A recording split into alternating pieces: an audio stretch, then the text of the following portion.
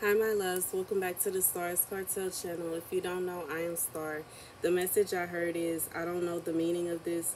The scripture comes from Esther 9 and 29. So Queen Esther, daughter of Abihail, along with Mordecai the Jew, wrote with full authority to confirm this second letter concerning Purim. And Mordecai sent letters to all the Jews in the 127 provinces of Xerxes' kingdom, words of goodwill and assurance to establish these days of Purim at their designated times, as Mordecai the Jew and Queen Esther had decreed for them, and as they had established for themselves and their descendants in regard to their times of fasting and lamentation. Esther's decree confirmed these regulations about Purim, and it is written down in the records. So this is a message to someone.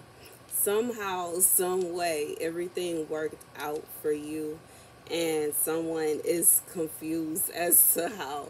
Like, maybe it's like a situation where someone really tried to destroy your life. Somebody tried to pull you down, and you figured out some kind of way to make your way out of that. You dug your way out of that ditch, and you took off, and you came all the way up, and now this person is like, how did this happen? How did this happen? It doesn't make sense.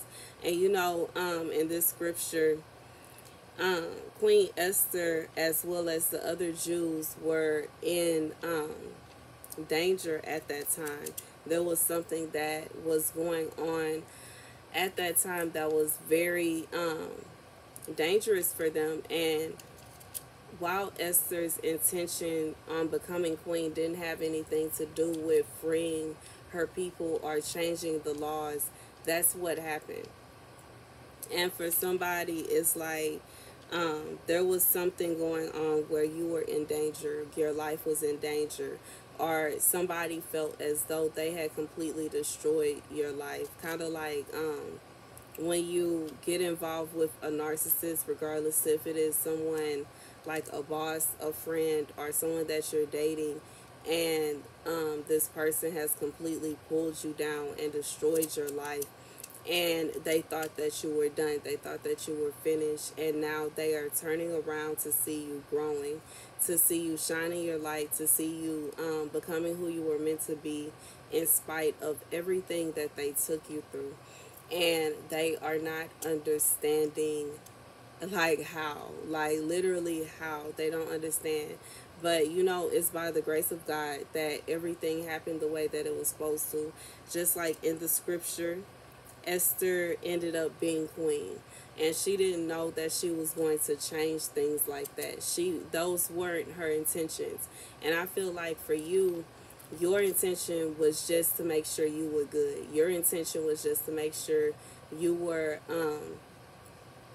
okay and able to take care of yourself, and you surpassed that. Your intentions were to get back what you lost, and you got back what you lost and more. And God is just saying, like, this isn't a message for you to take any kind of action. God is just letting you know that the person who did this to you, they are looking on in just shock and appallment, because they don't understand how you came up out of it. They really thought you were finished. They thought you were done. They don't know how to